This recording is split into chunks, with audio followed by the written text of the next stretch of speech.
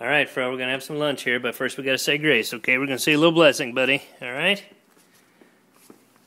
Heavenly Father, thank you for this food we're about to receive. Please help it to make my coat shiny. Help me to obey my master's very wise commands today, and most importantly, help me not to think impure thoughts about the female puppies in the neighborhood, including and especially that other little Maltese down the street with the pink bow in her hair. You know the one I'm talking about. In Jesus' name I pray.